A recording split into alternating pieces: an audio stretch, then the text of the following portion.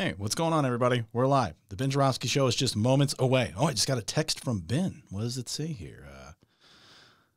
Computer is acting weird. His computer is acting weird. We're going to figure out why his computer is acting weird. The Ben Joravsky Show will happen in just moments. But first, have you guys heard the new song from Michael Girardi?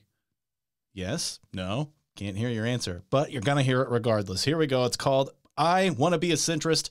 When this song is over, the Ben Joravsky Show will get started.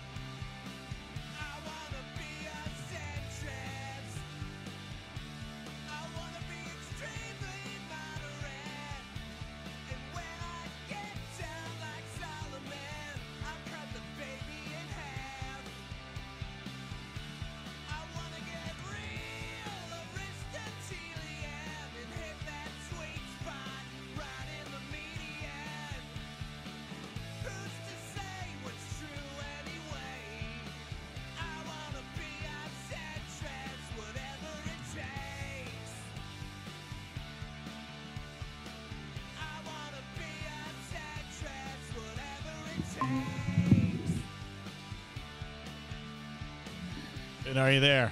Yeah. Can you hear me? Yes, I can.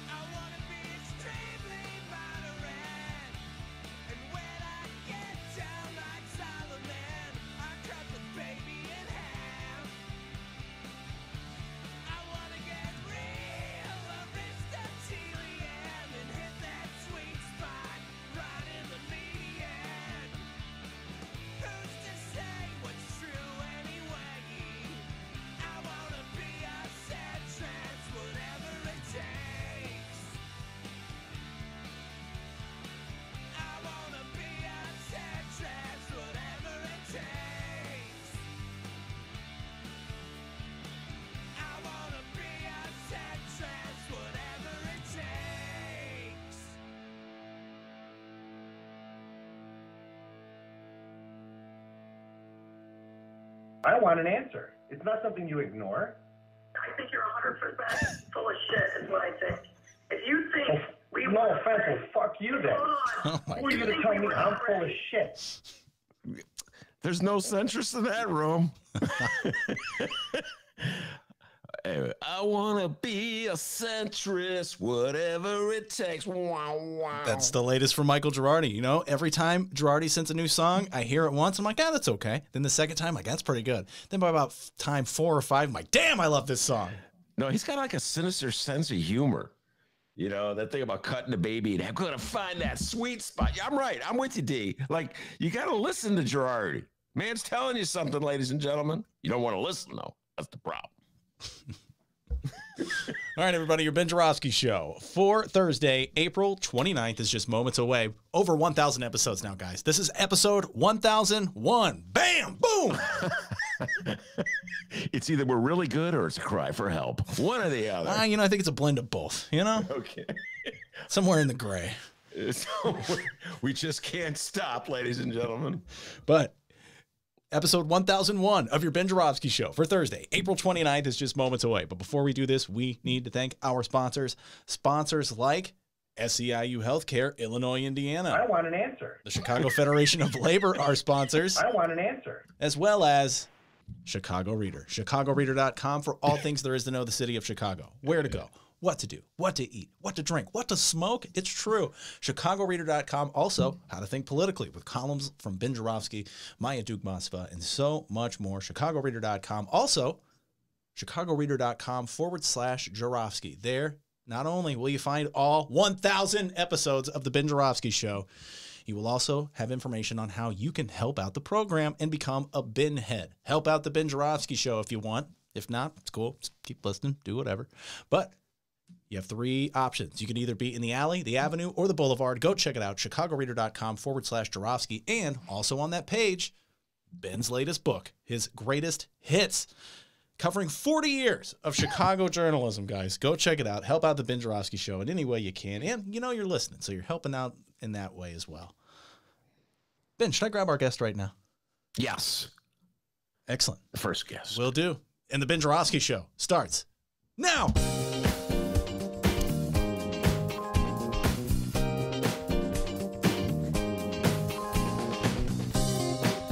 It is Thursday, April 29th, and still live from my apartment and his attic, this is the Ben Joravsky Show.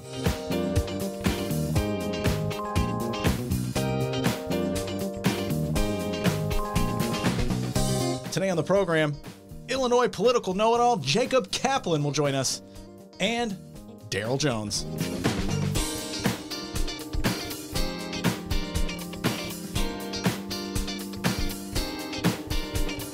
And now your host, I'm saying Illinois political know-it-all, Chicago Reader columnist Ben Joravsky. Yeah, hello, everybody. Ben Joravsky here. We're calling this State of Disunion Thursday. And here's why. Dutifully watched Joe Biden's State of the Union speech last night because that's what a podcaster does. A few observations. 1, Joe Biden kept trying to emphasize something that does not exist, and that is partisanship. He kept saying something along the lines of, oh, here's my Joe Biden imitation. We defeated the virus. It's actually, I can't do a Joe Biden imitation. We defeated the virus. The virus. No, but see, that's your imitation of Biden when he's just at a debate talking off the cuff. When he's reading from the prompter, he's actually not bad. Anyway. Kept saying things like, we have defeated the virus. We have brought this country back from the brink. We have done it all together. And I'm like, who's the we? What country does this guy live in? Because it's not the US of A that I know. Something like half the country doesn't believe the virus was real.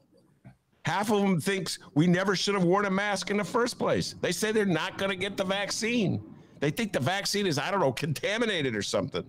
Plus, like I said, they don't think the pandemic was real. So if it's not real, why get vaccinated? Meanwhile, they want to continue to congregate in large groups without masks. You got Tucker Carlson saying, we should call the cops on people who put masks on their children. Which, by the way, if I might point this out, is a little counter to the general MAGA attitude regarding liberty. Follow me on this. MAGA says you cannot be thrown in jail for not wearing a mask. Okay. But what about the kids? Because they have a constitutional right not to wear a mask, but you can be thrown in jail for having your child wear a mask. Well, what about the kids' constitutional right to wear a mask? So there's a constitutional right not to wear a mask, but no constitutional right to wear a mask. Constitutional rights for me, not for thee. Come on, MAGA, get your act together. At least try to act consistent. By the way, I don't know if you noticed this. The state of Florida is prohibiting cruise vessels from asking passengers to show proof that they got the vaccine. No vaccine passports for MAGA because they're anti-liberty and liberty matters. Unless, of course, you're the aforementioned parent of the aforementioned kid who will get thrown into jail for wearing a mask. Now I'm trying to understand Why would MAGA care if cruise vessels require people to show that they got the vaccine? To which MAGA says, Ben, because that would say they discriminate against people who don't want to get the vaccine. But so what? Isn't the whole point to encourage people to get the vaccine, to stop the spread of the virus, so you can do things like go on a big cruise boat with hundreds of other people sitting face to face in the dining room? If that's what they got, it's not much. Meanwhile, in his rebuttal to Joe Biden, Senator Tim Scott gave all the credit to ending the virus to Donald Trump. He said it was Trump who spearheaded the creation and the distribution of the vaccine. They even gave Trump a name for it, Operation Warp Speed. Now let's hold on. If the virus wasn't real, why give Trump credit for stopping it? You can't stop something that does not exist. And if the vaccine isn't necessary, why give Trump credit for creating it, since there was no need for it in the first place? On the other hand, if, as Tim Scott asserts, the vaccine has saved America by killing the virus, then why is Governor Ron DeSantis in Florida banning cruise ships for mandating that passengers have to take the vaccine?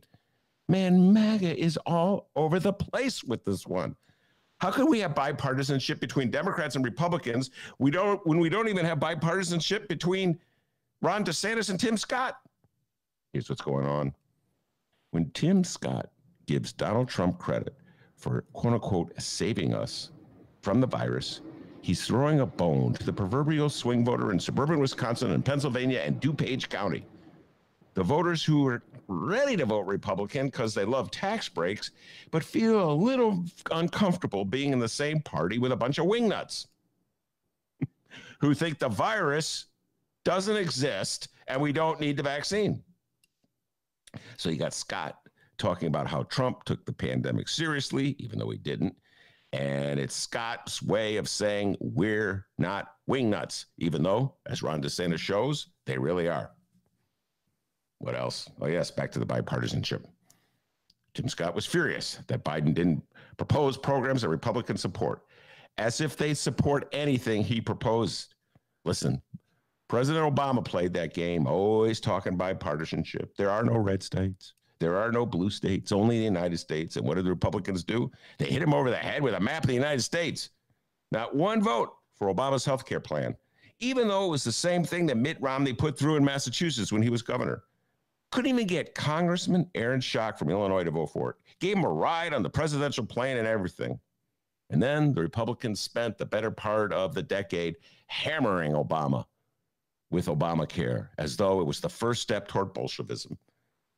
So forget that. Biden's going it alone, going to try to keep that 50-vote coalition together long enough to pass $6 trillion worth of social programs, infrastructure, daycare, free community college, everything that everyone wants. But Republicans have to say they're against. Why? Because Biden has proposed it, and they have to be against anything that Biden proposes as they wage their unrelenting cultural war against the Democrats, because that's the only way they know how to run a campaign, and that's the way they think they can win back the House, the Senate, and the White House. You got to love Biden's strategy. He holds the party together. He ignores the opposition. He passes what he can, and he pretends he cares about bipartisanship. Finally, a Democrat who plays the game like a Republican. We got a great show today, everybody. Jacob Kaplan, speaking of Democrats, I'm looking at him right now, is with us from the Cook County Democratic Party. He's going to explain the redistricting process in the state of Illinois in the days after the census came out. We lost the congressional seat. What does that mean? And then Daryl Jones will join us from the Transformative Justice Coalition, promoting the John Lewis Day of Action on May 8th. He's out of Washington. May talk a little bit about making D.C. a state, something that Democrats, speaking of things that the Democrats should do with, as long as they control the Senate and the House, hurry up, do it now before the 2022 midterms, in which we may no longer hold the House and the Senate. But anyway, Daryl Jones will be with us. I say we bring Jacob Kaplan on right now. Why take a break? Let's bring Jacob Kaplan on right now. I'm looking at the man. The man's sitting there. He's fired up. Jacob, welcome back to the show. Thanks for having me, Ben.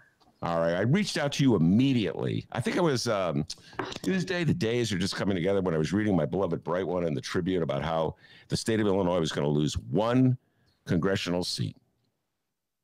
The census had come out, the first installment, I guess, of the census had come out, and we had enough information to know that relative to the rest of the states of the Union, Illinois' population had fallen. Henceforth, it was going to lose a congressional seat.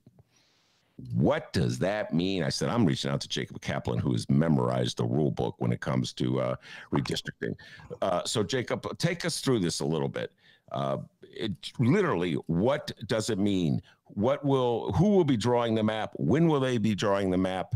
And how can Democrats act in a way that preserves Democratic seats and screws over Republicans? Go ahead, take it away. Sure. So every 10 years, we have to redraw all of our districts, including the congressional districts. And of course, as you alluded to, the census came out with its figures earlier this week, saying that Illinois has lost one congressional seat because every 10 years, the census has to determine how we split up our 435 congressional seats among the states. So Illinois up till now had 17 congressional seats. Now we'll have 16. I think that's honestly good news. I think there were some predicting we might lose 2 seats. So just losing one, I think, is the best outcome we could have hoped for. So what happens next is that the Illinois legislature at some point this year has to redraw the congressional district map. And the one thing is that the legislature is waiting for is more specific data, kind of the block level census data on where people live exactly, because that'll allow them to be more exact in how they draw the districts. Now, there's questions of when that data is going to come out exactly and maybe using some alternative data in the meantime. But regardless, the maps will be redrawn at some point this year. The congressional maps, there's no specific deadline, unlike the state legislative maps, which have to be drawn by June 30th. And congressional maps can be drawn at any time. But I presume that the legislature is going to want to get this done well before or right around the time petitions begin circulating for the 2022 election, which will be right around Labor Day. So my assumption is that come August, we'll have a good sense of what's going to happen with our congressional district map. Now, what's going to happen since we're losing one seat? I presume that since the Democrats are in control of both houses of the legislature and, of course, the governor's seat as well, that we will probably draw out one of the Republican districts downstate. Would love it if Mary Miller got drawn out, personally. I think that would be perfect. Draw her in with one of the other downstate Dems, Rodney Davis, or you name it.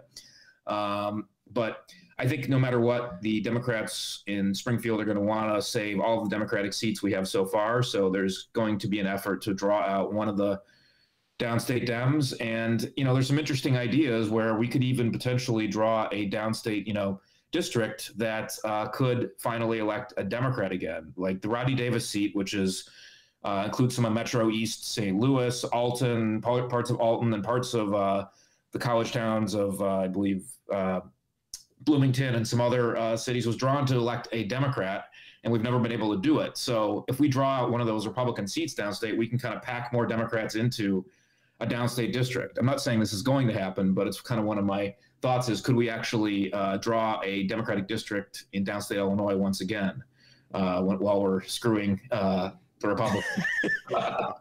So, yeah, that's what's going to happen. I don't think, we don't know yet how this is exactly going to play out, but at some point later this year, we'll get a sense of it.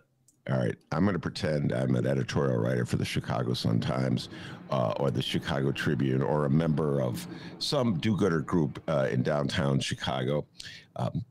Jacob, it's really partisan of you to talk about screwing over Republicans. We should be viewing a fair map. We should be putting together a fair map.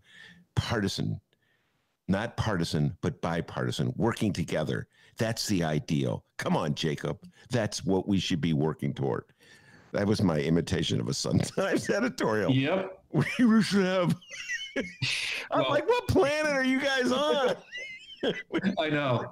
And I'm just I got my partisan hat on as executive director of the Democratic Party here in Cook County. I want to keep as many Democrats in Congress as possible. And I think until You know, if all the Republican states decide they want to go to independent commissions, then sure, we can get on board with that. If Congress at some point wants to pass a law saying that all states have to redistrict based on independent commissions, then sure, let's do that. But at this point, with all these Republican states that are going to be gerrymandering things even more to screw Democrats, for lack of a better word, I think we in Illinois, in a solid blue state, have to do what we have to elect as many Democrats as possible from our state. So I hate to say that, but that's what that's the partisan world we're in right now. Yes. I wouldn't even say I hate to say it. Well, ideally, we would all work together and we could, you know, I mean, bipartisanship is something that'd be great to have, but we just don't have it right now. That's true. That's true. That's true. That's a valid point. I had this moment of irritation, I must confess. And I love the Indivisible people. They're my favorite people in the world. I love Indivisible. But whenever I hear the Indivisible is welcomed like a fair map person, you know, I'm like, where's the Republican group in Wisconsin that has welcomed a fair map person? And the Indivisible, but Ben, you have to be open-minded and listen to what people say. Why? You're listening to people that would want to cut your throat, politically speaking. You know what I'm saying? Yeah. It's like, no, I just want to hear what they have to say. I'm like, where are the Republicans in Michigan listening to the fair map people? You know, why is it only Democrats that open minds? We're going to listen to everybody. Please explain that to me, Jacob. I mean, it's true. There aren't any Republicans that are going to do that. I mean, again, like you said, it's Wisconsin, Michigan, Texas, North Carolina. When they start drawing their maps in a fair way, then we can do it as well. But you know, people make this argument, oh, we should lead by example. But I'm sorry, we're just we're in a partisan war right now. That's the environment out here, and we can't just say, okay, we're going to let up and let people do whatever they want here. And you know, and the other thing is, honestly, people say, "Oh, we can draw, a more fair map," but Illinois is still a very democratic state. It's not like you know, even if it was drawn by an independent commission, I don't think it would honestly differ that much from the map that the Democrats end up drawing. Maybe we have one less Democrat in Congress or something like that, but you know, the city of Chicago, the suburbs, the collar counties, they're all solidly Democratic now, which it didn't used to be. So it's the facts that we're going to have a lot of Democratic congressional districts no matter what here. So,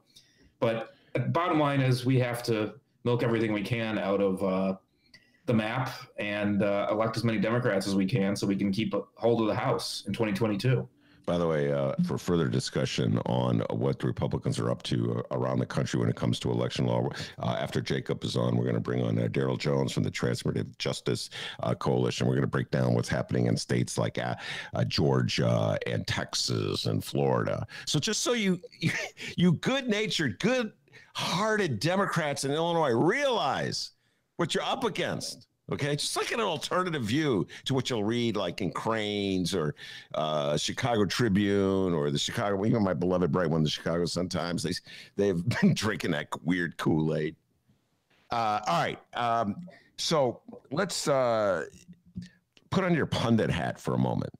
And, it seems like every Republican congressman is looking at this redistricting with an eye toward the 2022 gubernatorial race or the senatorial race. Follow me in this, Jacobs. In other words, if they get cut out of their district or if they get put into a district with another Republican, then they're like holding open the possibility that they would run for governor or senator. Adam Kinzinger finally came out and said this at a interview he did with Laura Washington and Lynn Sweet on their show. He said, yeah, he would think about it if he was redistricted. Tactically, in your humble opinion, what's the best strategy Democrats could pursue in terms of avoiding the toughest challenger to J.B. Pritzker or Tammy Duckworth in 2022? That's a good question. I mean, I think Adam Kinzinger, if I were the Democrats, I'd leave his district in place because number one, I think it's just a good thing to have a voice like him in Congress he's certainly not a moderate Republican, but he's not a crazy Trump Republican. He's one of the few.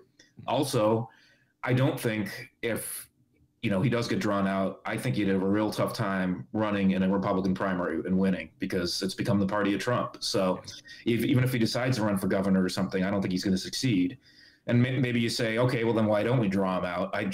But again, I think it's better to keep his voice in Congress. I think that's something that that just makes sense to me. So I don't know. I mean, I think, if you draw, like, let's say we draw Mary Miller and Rodney Davis into the same district or something like that. I mean, and one of them decides to run for Secretary of State or governor or Senate. And don't forget, there's all sorts of other statewide offices up: Attorney General, Comptroller, Treasurer. I mean, so there's a lot of statewide offices that we haven't heard people from the Republicans on who's going to run for them yet. So, I mean, I think no matter what, you're going to see some of these downstate Republicans. One of them's going to get drawn out. They're probably going to run for one of those seats.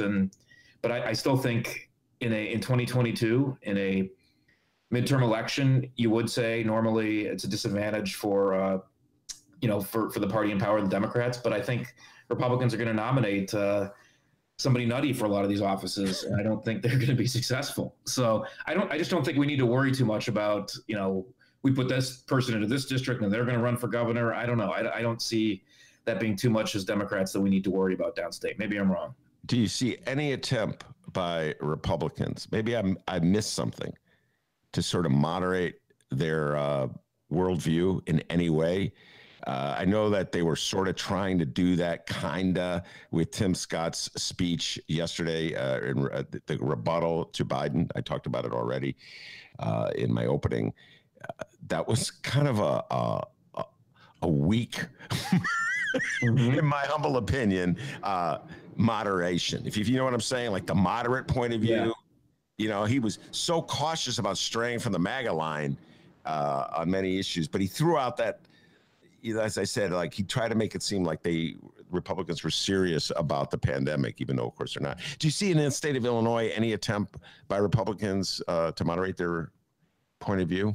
No, I really don't. I mean, who is the moderate Republican that's gonna run for governor or anything like that? I mean, I just don't see it. It would make sense for them to do it, because I think that's the only way. If you don't nominate a moderate, I don't think you're going to win statewide, even in a midterm. And so a smart Republican Party in Illinois would be like, Ann McKinziger, let's do it. Let's pave the way for you. Let's get you in there as the Republican nominee against Pritzker.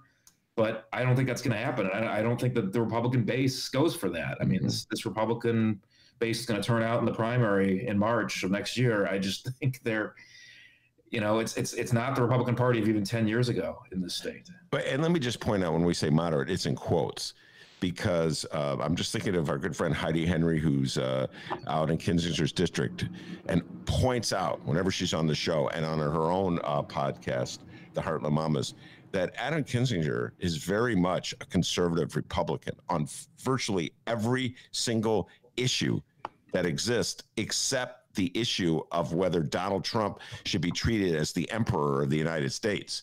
Because he says he does not believe in Donald Trump as the emperor of the United States, he is considered and I'm putting it in quotes, a moderate. That's what moderate has become in the Republican Party, Jacob. I can't think of any Republican, correct me if I'm wrong, any Republican who is, like, for instance, pro-choice. I'm trying to think of a Republican who's for the legalization of marijuana on a national level. I'm trying to think of a Republican who would endorse progressive taxation, a higher rate on the wealthier people. Just these issues that you could perhaps. How about a Republican that believes in climate change? That man has an impact on on the Earth's environment. I can't think of a Republican right now that fits that category.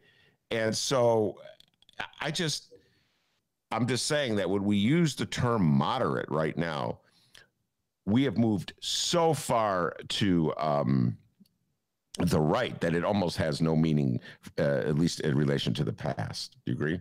I do. I mean, who are the moderates anymore? I mean, I guess in the Senate, it's Mitt Romney, Lisa Murkowski. I mean, but they're still incredibly conservative. The only thing is they'll actually work to a degree with Democrats. But even then, a lot of them won't vote for, Democratic initiatives. So I don't think you certainly don't have any moderates like we had, again, even 10 years ago. They've all been driven out of the party. Yeah, I remember when, what was it, Tom Cross was going to run statewide as a Republican for, what was it, treasurer? I've lost track of 2014, 2014. Yeah. And he felt compelled to support the gay marriage initiative. They immediately left the legislature after he did that because he was running statewide. So he figured he would have to be a little more moderate. There's nothing like that right now. He actually almost won. I mean, that went to a recount. So, that's a smart thing to do in the state. But again, I don't think the Republican base goes for that. So. Yeah, and the MAGA controls the Republican Party. All right, before we let you go, just general thoughts. We've been talking about the impact of the redistricting on congressional seats. Now, obviously, they're going to be redrawing the legislative districts and the Supreme Court. The districts for the Supreme Court will be redrawn. What's the process and the procedure for the state offices? Well, those, just like the congressional map, have to be passed by both houses of the legislature and signed by the governor. The Constitution does require the legislative maps technically to be done by June 30th, but I think there's some workarounds that lawyers are working on now if the data isn't in yet by that point. I think there's some backup plans. You mentioned the Supreme Court. I don't think the Illinois Supreme Court districts have been redrawn in something like 50 years. So that isn't required to be redrawn every 10 years. And maybe some other time we can get into the nutty world of judicial districts and judicial politics. But I do think that from what I hear, there's an effort to redraw some of these downstate and suburban Illinois Supreme Court districts because, again, they haven't been redrawn in like 50 years. So that's something new that we haven't done in anybody's memory, basically. But all this stuff just has to be passed through the state and signed by the governor. All right, very good. Jacob Kaplan, thank you so much for coming on the show. My next guest, Daryl Jones, has joined us. We're going to take a break and bring him on. Jacob, be well. Talk to you soon, all right? Thanks for having me, Ben. Take care. When we return, Daryl Jones from the Transportive Justice Coalition talking about May 8th, talking about, you know what, I may ask him to give a rebuttal to Tim Scott. I've been reading about Tim Scott's speech. I watched it again. I've watched it twice now. I've almost memorized it. So we may ask Daryl to do that. We'll be right back with Daryl Jones.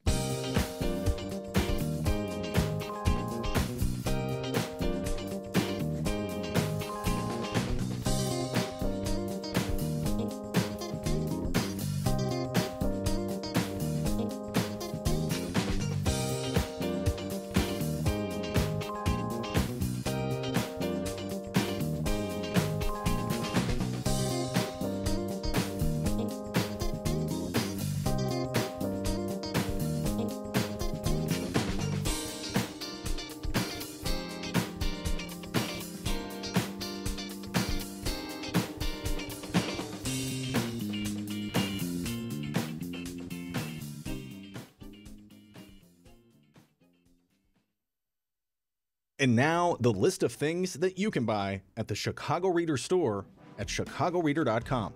Things to wear like Chicago Reader hats, t-shirts, bandanas, and face masks. Things for your daily life like the Chicago Reader camping mug, Chicago Reader tote bags, and a Chicago Reader reporter's notebook. Things for you to read like our Reader recipes, the Chicago Reader 420 Companion, our Chicago Reader Best of book series from journalists Maya Dukmasova, Mike Sula, Ben Jarofsky, and Leor Galil, the Chicago Reader coloring book, and the Chicago Reader Stay Home puzzle. Find the Chicago Reader store at chicagoreader.com and show your support for the nation's first free weekly newspaper since 1971.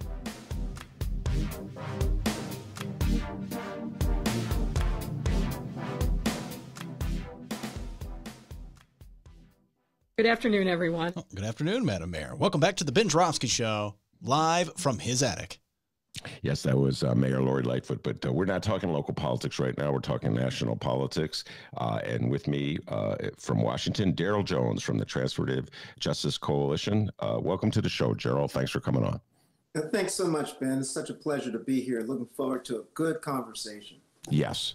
Let's get some things out of the way first. We talked locally a couple days ago about what's going on in Chicago area, May 8th. And why don't you just give sort of a rundown nationally, what is happening on May 8th, why, what the goals are, and what are some of the actions that people should know about. So take it away, Daryl. Thanks, Ben. Thanks so much. May 8th, what I want your listeners to do right now is to go to John Lewis dayofaction.org. John Lewis dayofaction.org. May the 8th. May the 8th is the day that we have designated that around this country, we are going to have votercades that are going to bring awareness to the importance of H.R. 1S1, which is the For the People Act. And what that does in essence is it levels the playing field when it comes to being able to access the right to vote throughout America. And so on May the 8th, we want everyone from around the country to come together. We're going to have votercades. We started out with 100 votercades in 100 plus cities. We're now at over 125 votercades throughout 125 different cities throughout America, including 4 that are going on in the city of Chicago. So we're all over the place. But it is not just H.R. 1 and S1, the For the People Act, which levels the playing field for rights to vote and requirements to vote. It's also H.R. 4. H.R. 4 is the John Lewis Voting Rights Advancement Act. We call that the bookend, right? The H.R. 1 S1 levels the playing field, saying that everybody has to have the same accessibility to be able to vote. H.R. 4 is the one that requires the pre-clearance that says if you are implementing a law that has a disparate impact against African Americans, Asian Americans, people of color, that it has to be pre-cleared before it can go in place, so that we don't have incidents like we're having in Florida and Texas and Georgia and Ohio. All around the country, we have all these different pieces of voter suppressive legislation. So May the 8th is the day that we have selected to let Congress know that the people of the United States, the Americans that are here that are voters, are saying, we know what's up. We know what's up. Pass the For the People Act, H.R. 1 S1. The other reason that May 8th is also important, Ben, is that we know now that on May the 11th, the Congress is going in to do markup on the H.R. 1 S1 For the People Act bill. We also know that during that weekend of May 8th, they're on recess. So they're home. They're in Chicago. They're in Dallas. That's why we're doing it on May 8th. So that Saturday, we're going past the federal buildings, past the House, if there's a House, one of the members that's there, letting them see the people coming out and saying, don't mess with our vote. Hands off our vote. Make it all equal across this nation. That's what May 8th is all about. And we encourage everybody to go to johnlewisdayofaction.org.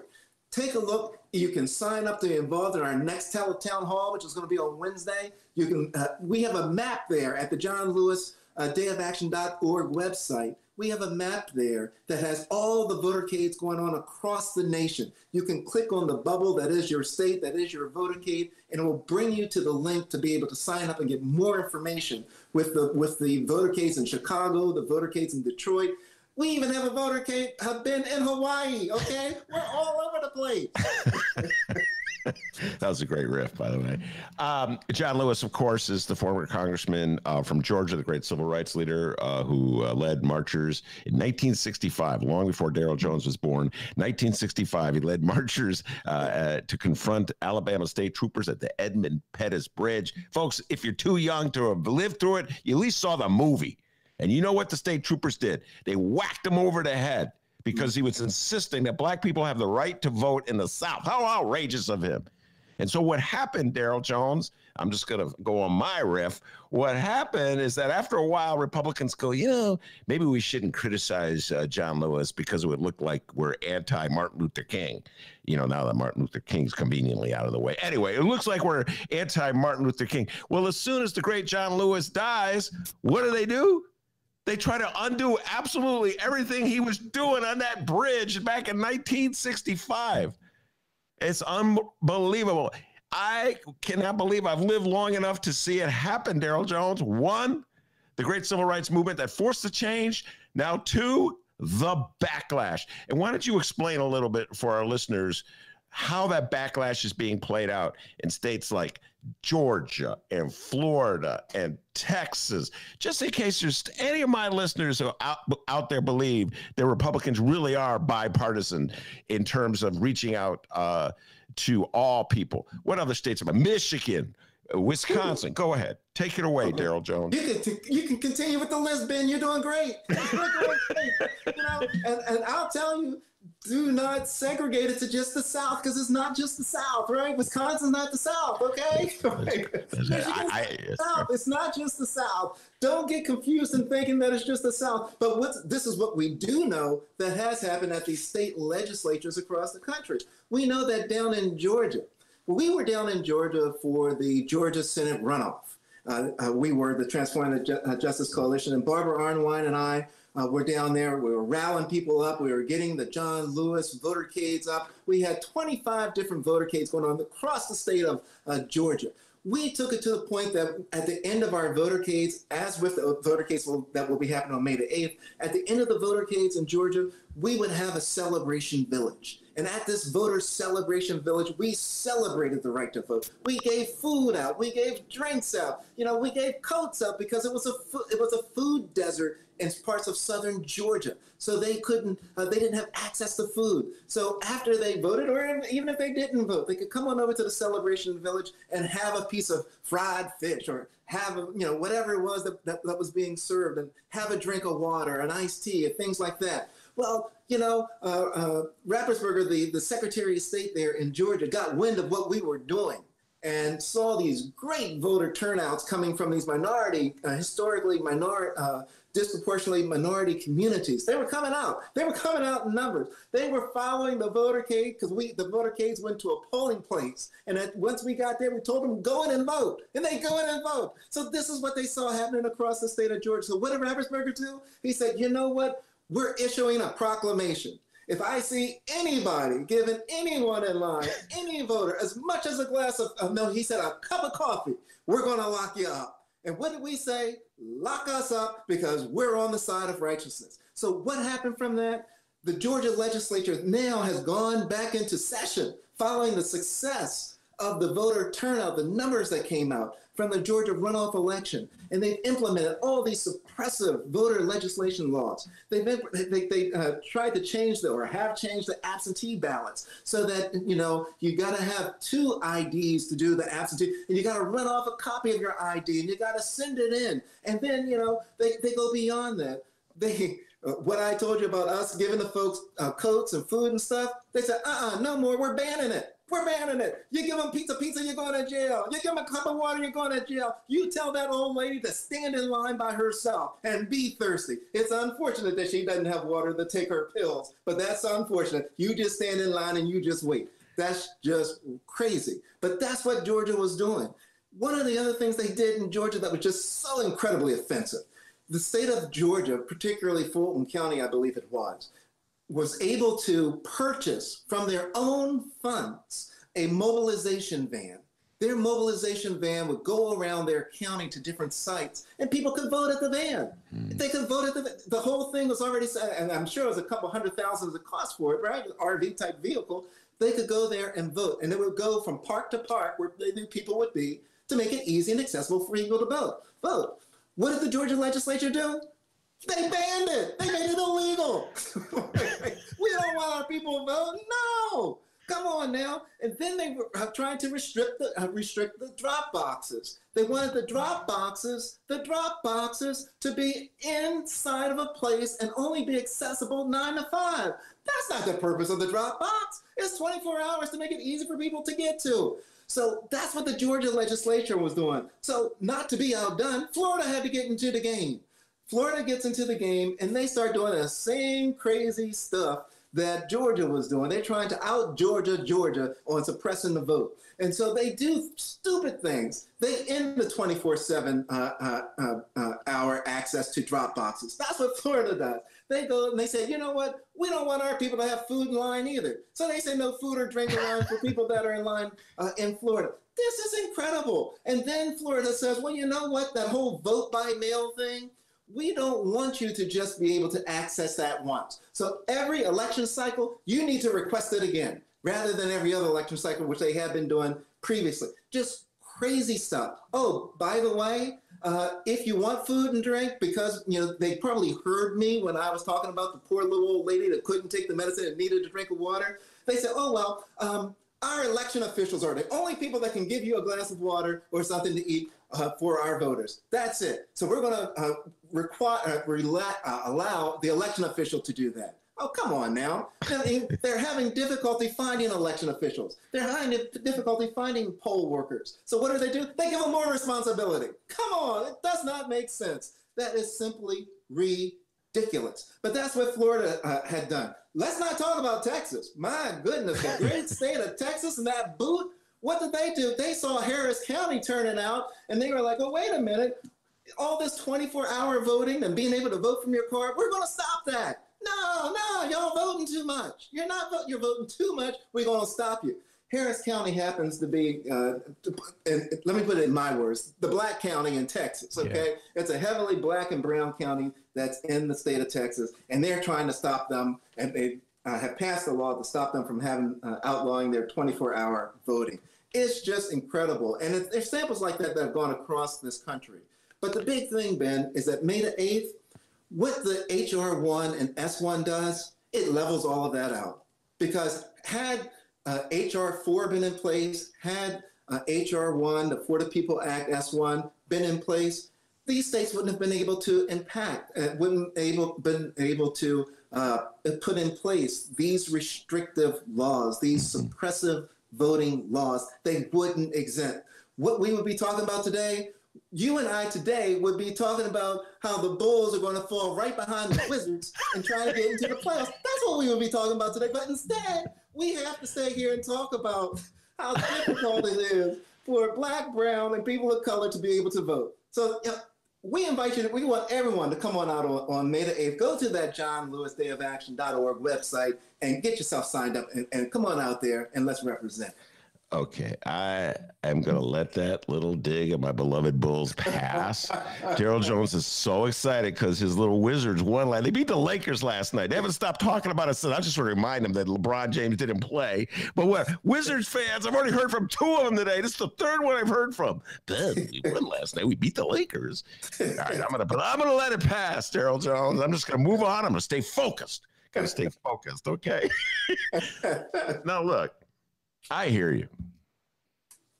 And you're right. It's not just the South. Let me apologize to all my listeners in Alabama, Mississippi, Florida, Texas. It's not just the South.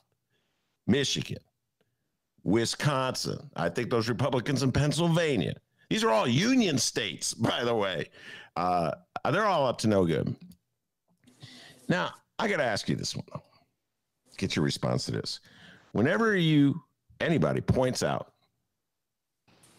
that these new laws that Republican legislators are passing throughout the country in the aftermath of having lost in November,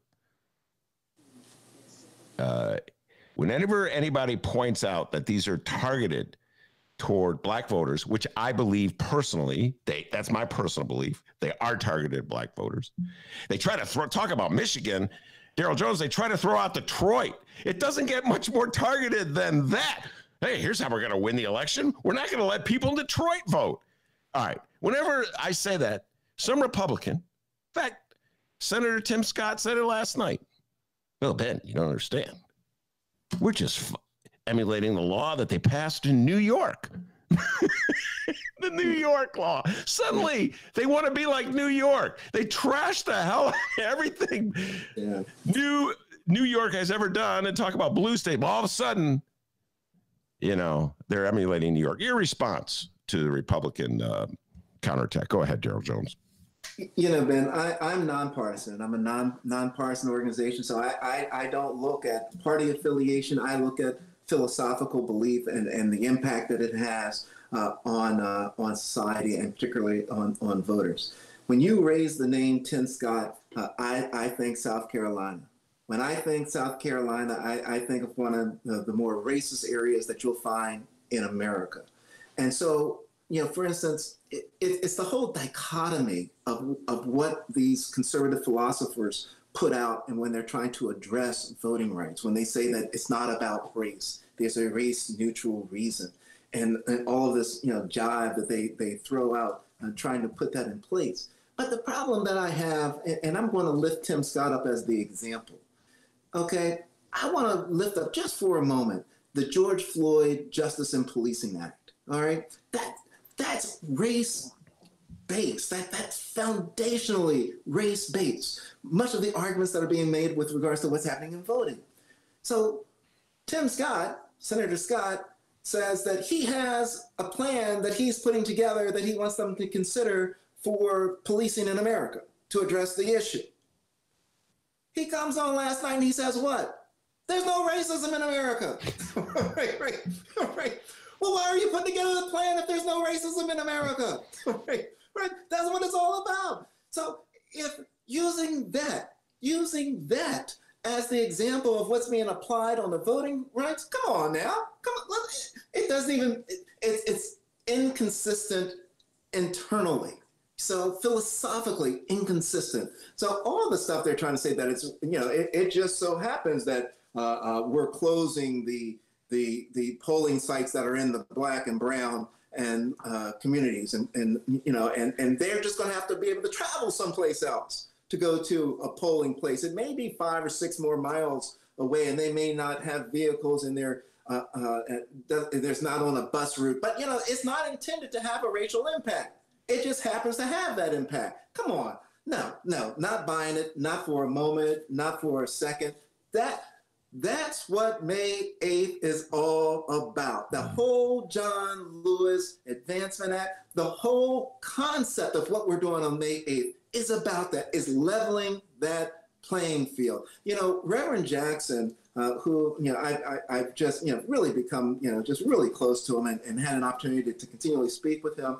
One of the things that he points out is that if the playing field is level and the rules are transparent and the officiating is fair, we can live with the results. That's all we're saying. That's what the John Lewis Voting Rights Advancement Act is saying. That's what HR 1 and S1 is saying. Level it all out. Whoever wins, wins. But level it out. Let's have that level playing field. So anything that I see that goes forward to tilting that level playing field, flags go off, lights go off, bells go off. There's a problem. Let the voters vote. Make it easy for them to vote. That's what HR 1 and S1 does. HR 1 and S1 would make it easy for people to register to vote because they can register wherever they go for their driver's license. They can register at any government building. It addresses all of the issues, both rural as well as urban, that are encountered. And let me make this one last point, if I may, Ben. When it comes to HR 1 and S1, do you know who wrote the first 300 pages of that bill? John Lewis. John Lewis wrote the first 300 pages of the bill.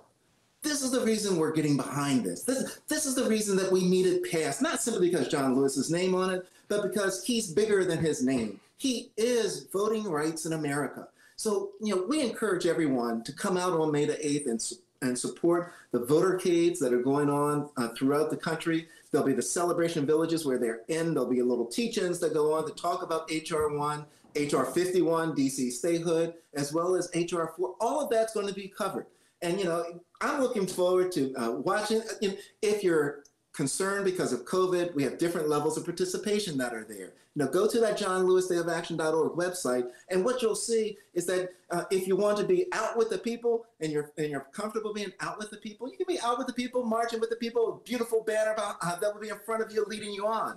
If you're not comfortable because of COVID restrictions or what may be, you'll be in your vehicle. You're in your vehicle. You're part of a votercade in your vehicle. You don't have to leave your vehicle for anything.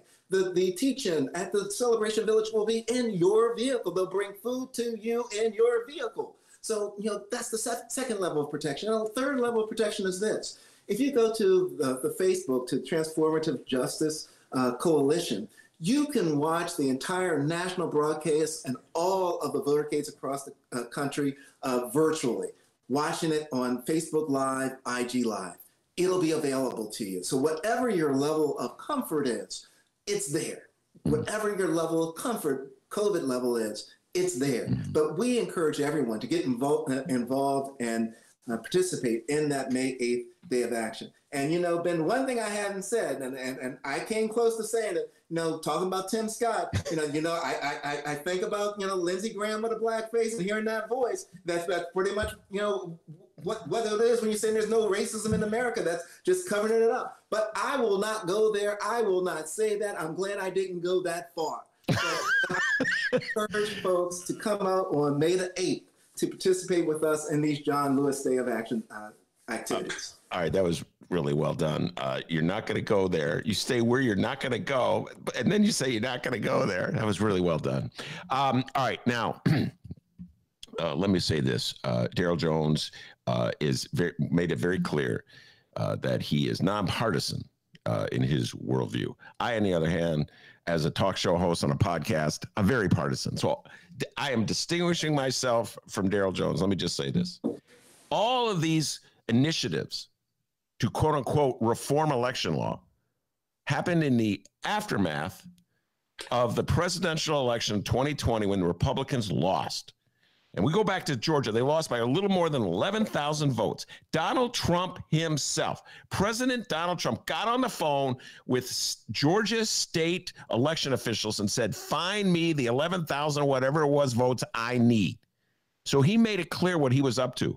In the aftermath of their refusal, and I give them credit, the bar is low, Daryl Jones, but I give them credit for refusing to commit election fraud by literally reaching into a ballot box, picking up 12,000 black votes and throwing them away. Okay, so, you know, the bar is low, but I give them credit for that. That was that same state official that you just alluded to that got outraged because some senior citizen was drinking a bottle of water in a line in the heat. So in the aftermath of that, Daryl Jones, that's when we saw, instead of the Tim Scotts of the world saying to black people in Georgia or South Carolina or Florida, let me listen to you. What can I say? How can we change the Republican Party to win your support? How can we maybe propose like an affirmative action program or more funding for black schools? Whatever it's going to take, Daryl Jones. Instead of saying, how can I move my party to where you are? What he says is, you know what? We're just not going to let you vote. That's how we're going to win the next election. So this is me speaking, not Daryl Jones. This is very much a partisan attack. They made up a problem that didn't exist, which is election fraud. No evidence whatsoever, Daryl Jones. And you're a lawyer. You got to go into court. Before you go before a judge, you got to prove whatever you're going to say. No evidence whatsoever. And now they're, quote unquote, correcting a problem that never existed in the first place. Mm-hmm. That's my reading on it. Your reaction. Your reading is from the book that is perfect. It is a well-written book. It is well-researched. The analysis is on point. You know, clearly there was no election fraud that was found anywhere. But, you know, hold up, though, because Arizona's still trying. Yeah, Arizona's still counting those votes. You know, but you know, the whole thing is, you know, folks. I guess I put it like this. You know, don't deal with a philosophy that says if you're trying to fight a disease, drink Clorox, put some Clorox and bleach in you. And that'll just sort of flush everything out and clear out all the messed up stuff that's there. It's idiotic. It's idiotic. You know, we know that there was no election fraud. We know that the more people vote, you know, the saying that I like to use is that when America votes, democracy wins. That's all that we're saying. Let America vote. Don't stifle the vote. You don't need to cheat to try to win. You know, win on your merit. You know, most of the members of Congress and most of the members of the state legislature, many of them, are athletes. Win on your merit. Win on the court. Don't cheat. Win on the merit. Follow the same rules. Don't cheat. Don't cheat. That's all we're saying. Don't cheat. Don't cheat the American people, because when you cheat the American voter, you're cheating democracy. Don't do it. Yeah. I'm trying to think of any athletes in the Republican Party right now. Well, you got the congressman in Utah, used to play football, Owens. I'm trying to think of any other. They don't seem very athletic, but maybe I'm overlooking somebody. There are a couple of marksmen in the bunch that are very proud of their marksman. their shooting abilities. I just want to go back to something you said. I wrote it down. I liked it so much. The internal inconsistencies of the Republican, or I call it MAGA, but their position. And this one that it always gets me, Daryl. So I think about in Georgia and in Texas and Florida and Wisconsin, Michigan, the Republicans, they want to make sure that voters have IDs because they need IDs. And that's really important. Then you flip the switch.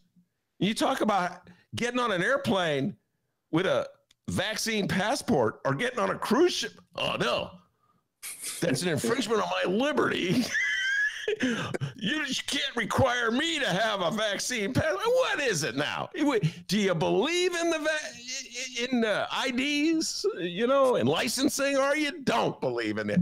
They're all over the map, Daryl Jones.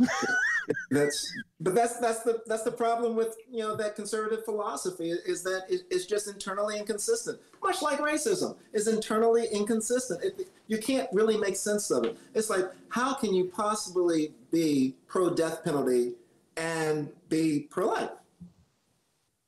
Pro-death penalty, I want to kill you, but I want you to be alive. Yeah. No, come on. It's very clear. Either you're, it's too many mixes. It doesn't make sense. What does make sense in terms of the voting world is that, protect the right to vote, let everybody vote, and let it be fair. That's all. That's all. And, I understand it's tough to win if you have a losing philosophy. Get a winning philosophy. Right? I mean, that's the answer. Get the winning philosophy. Yeah. Don't stop people from voting. Get a winning philosophy. Yeah. Well, that gets into yes, where the Republican Party is right now. And I think a lot about Senator Scott's rebuttal to Joe Biden last night, which in so many ways was very revealing because they got a black man to stand up and say, America is not racist. And after he talked about how he used his black identity to sort of give himself credibility on this one, Daryl, it was a very interesting what he did. He goes, I've been followed in the past. I know what it's like to have been followed, but America's not racist. And so I was like, were they racist? When they followed you, was it racist? I don't get it. I mean, does that no longer exist? So a young Tim Scott today in South Carolina is not going to get followed? I'm trying to understand where he's coming from. And I get the sense that the Republican position on matters of race is that we're not a racist country. We have nothing to apologize for. We have nothing to change. We have no reason to change anything. And the Daryl Joneses of the world are just race baiters for trying to get voting rights laws passed in Georgia. So just ignore them. To me, that's the message that he was delivering last night. Your thoughts? Again, he was just so full of the internal inconsistencies. I mean, all of it. It was just, okay, let's forget about slavery. That's just it didn't exist. It did. Oh, no, it happened, but we're past it. Right. Let's forget about the 40s and the 30s before the 1960s. Okay, before you had any protection in place. Okay. Well, let's forget about that. Let's forget about the 60s. Let's forget about all the things that have happened to suppress and to put in place racist structures. And I would have had a heart attack if he had used the word systemic racism, right? That he was acknowledging that systemic racism exists and a deep understanding of it. Because if you believe that the systemic racism still exists in institutions across America, then America is still racist. And those are the internal inconsistencies that are there that just jump out as I listen to him talk. And it just doesn't make sense. If he's trying to move an effort forward, it didn't happen last night. One of the things, I'm a litigator, right? I'm a criminal defense litigator. One of the things I tell people that I represent is this, I'm before a jury. I need to keep all my credibility. with the jury, because if I lose credibility with the jury, they're not going to believe anything I said, and you go in jail, right? So I need to keep my credibility with the jury. What Tim Scott did last night was that he lost credibility. He lost credibility. And so I don't know how he regains it.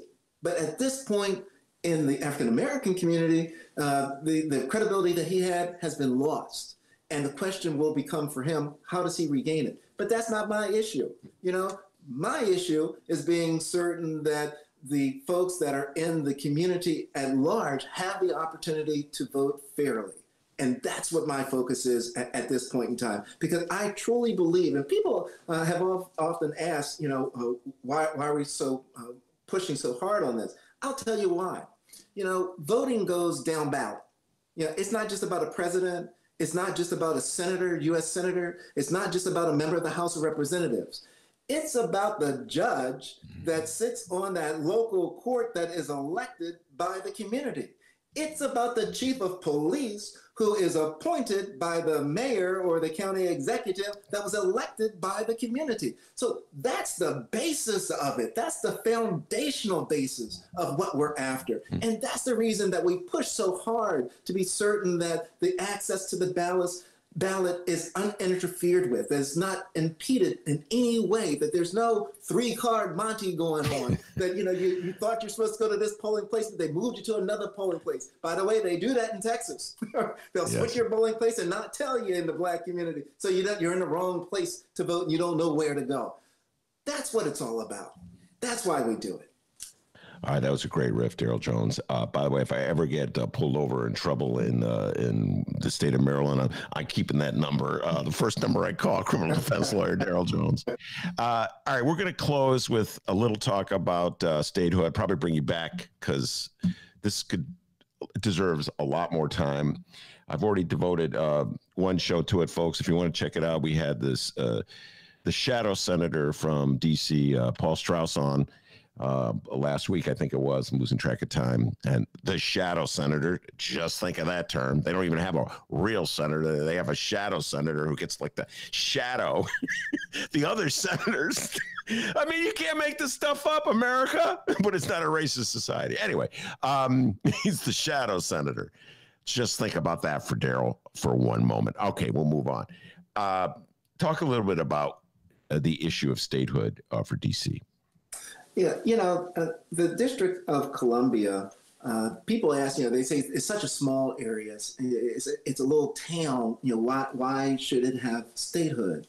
Well, it's larger than at least 4 other states that exist in the Union population-wise. So in terms of whether or not D.C. deserves statehood based on population, that's a non-argument. It does. It does. If you look at just what's standing there now, it does. It pays its fair share. It pays its taxes. It deserves to have the ability to be self-represented and to have members who can actually cast meaningful ballots. And it should be the 51st state of the United States. It's well deserved. I mean, anything that, can you imagine living in a state and the state that you live in is controlled by the 50 other states? right. You can't make the decision, but the other 50 folks around you, they're going to make the decision for you because you're not bright enough to be able to do it for yourself and be able to manage yourself and to be able to manage. Come on now. No, The District of Columbia should be the 51st state. You know, again, their tax base is higher than many other tax bases for these states across the country. There's no reason for this not to happen. It's a no-brainer other than it's a matter of control. It's a matter of control. Let D.C. become the 51st state and control its own destiny. Yeah. And so how close is that to being a reality, in your opinion, having D.C. as its own state? I think that it's relatively close. You know, as you know, it's through the House, right? And then we're going to go to the most difficult fight, which will be on the Senate side. And one of the things that we're also addressing and want to have addressed is the filibuster, because we don't want to get in a situation where we have substantive rights, whether it's DC statehood or voting rights, that get sidelined because of the filibuster. So we've got to address the whole filibuster issue. And that's one of the other issues that we raise with our May 8th campaign, is addressing the filibuster and what should be done. What is the solution that is available for it? Because it's wrong for a very small portion of Congress to be able to stop the progress of the country. That's simply wrong. Yeah, no, the filibuster is no joke. And it'll be interesting to see if Joe Biden can figure out a way to avoid the filibuster on the matter of statehood for D.C. I know there's some clever lawyers out there who could figure out a way. You know what I'm saying? The issue, will they concoct their strategy, stand by it, find the 50 Democrats they need to vote for it? We will be watching that one, and folks like Daryl Jones and myself and a lot of good people, activists throughout the country, are putting the pressure on the Dems to do that, so no Democratic senators get those wobbly knees. You know what I'm saying? West Virginia. You know what? I gotta believe. As soon as I realized I was about to say this, Daryl, I was like, oh God, I'm probably going to regret saying it. I got to believe that in the matter of statehood, Joe Manchin of West Virginia will stand strong. I mean, he must have he gets reelected. He gets elected all the time. He's former governor of the state of West Virginia, so he's pretty popular. But he must have, there are black people in West Virginia, and he must get their votes, and he must need their votes. I just have to believe that he'll be with the Democrats on statehood. I could be wrong, Daryl. I could be too optimistic here, but I got to believe on this matter. They just need to, like this. He needs the excuse, right? Because he goes, I'm never going to be against a filibuster. So they have to come up with some kind of legal gimmick to say, oh, well, I'm not really killing the filibuster. You hear what I'm saying, Daryl? The games people play, as the song says. Yeah, I hear what you're saying, Ben. I'm an old Maryland boy. And so, I have a saying that I use in Maryland. I say, you count their votes after the cast. Don't don't believe what you see, and don't believe what you see until the votes are cast. When the votes are cast, then count it. But right now, I'm not counting it any kind of way, and I'll be working out there with the folks in the district and everywhere else for DC to become that 51st state. Count their votes after they're cast, and then the Republican strategy, if the count doesn't come out your way, throw out the votes. Or stop them from voting. Yeah, there you go. Republicans figured it out. If we can keep black people from voting, we could win all the time. There you go.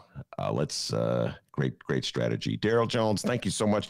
You want to give out any last information about May 8th? Any websites that people should go to? Any organizations they should follow? Take it away. Absolutely. Thanks so much, Ben. Thanks for having me. I encourage all of your listeners to go to the johnlewisdayofaction.org website and find a location that's near you for the votercade and come on out and attend. We can be reached at the Transformative Justice. I can be reached at djones@tjcoalition.org.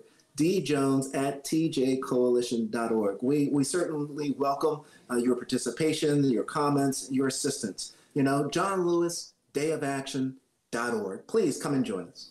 All right. Thank you very much, Daryl. Keep up the good work, and I hope to have you back on the show sometime soon. All right. Thank you so much, Ben. All right. That's Daryl Jones from Washington, D.C., or Maryland, I should say. Did a great job. Transformative Justice Coalition is the name of the organization. Before him, Jacob Kaplan, Cook County Democratic Party, breaking down the remapping process in the state of Illinois. Dems are in charge. At least one state. Come on, all you moderate Democrats. Don't get wobbly-kneed. Don't get scared, okay? Just because the Tribune and the Sun-Times says they should have a fair map in Illinois doesn't mean you have to do what they say. Anyway, great job, Daryl Jones. Great job, Jacob Kaplan. And, of course, great job, the man, the myth, the legend, the pride and joy of Alton, Illinois, without whom this show would be possible. And as Daryl Jones, Jacob Kaplan, and the Washington Wizards will all tell you, back home in Alton, they call him Dr. D. Go Wizards! Give yourself a raise. Take it out of petty cash. See you tomorrow, everybody. And remember, you can download previous Ben Joravsky shows, Benny J bonus interviews, and so much more. Over 1,000 episodes, chicagoreader.com or wherever else you download podcasts. You can reach us online at Benny J Show, BENNY, the letter J Show, on Facebook, Twitter, and Instagram. Send us an email, bennyjshow@gmail.com. You can call us. It's true. 708-658-4788. That number again, 708-658-4788. And hey, if you listen on the download, check out the live stream sometime. Tuesdays through Fridays at 1 p.m. Chicago Reader YouTube. We'll be back tomorrow recapping the week that was in Chicago and/or Illinois, and we call it, Oh, What a Week It Was.